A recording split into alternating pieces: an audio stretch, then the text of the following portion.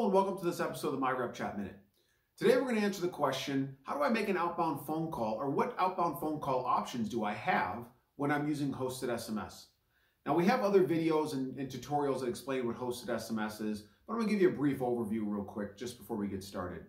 Hosted SMS is when the calling features tied to a number essentially live somewhere else. So landlines and voice over IPs, what we have the option to do is take the texting feature tied to that number and bring it to us, but all the calling features stay exactly where they are, which is why it's called hosting, because we don't actually own the number, or we don't own any part of the number. We're essentially hosting or borrowing the SMS portion of it. But again, all the calling features live somewhere else. Now, when you do this and you have your MyRepChat account open, you do have some options to how your outbound phone calls look when you have hosted SMS. So let's talk about that just briefly. By default, there's a voice add-on within MyRepChat, and for most users, that add-on is turned off. If the voice add-on is turned off and you go to make an outbound phone call from MyRepChat, the mobile application, you can do that. What will happen is it will simply open up your native calling application. So if I'm in the mobile app and I want to make a phone call to somebody, so if I'm in my messages tab and I want to make a phone call to somebody, and I hit the calling button on the mobile app in the top right-hand corner, it's going to open up in my native calling application. It's going to call the client. And the client's going to see my cell phone number because that's the only number I have on my phone to make a phone call from. Now, the other option is I turn the voice feature on. And if I turn the voice add-on on, then it'll work a little bit different.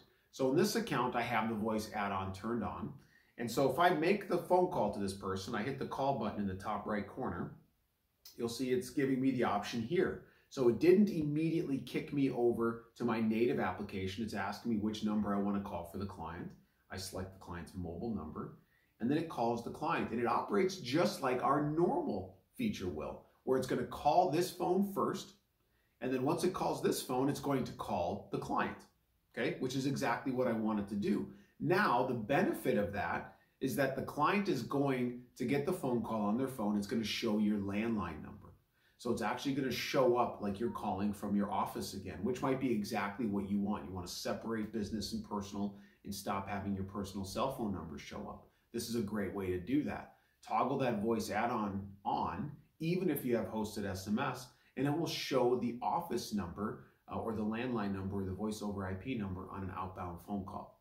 Now, the only thing to keep in mind is that, of course, if that person calls that number back, is it's going to go to where the calling features live, and that's at the current provider, and so it's probably going to route to your office or wherever it goes.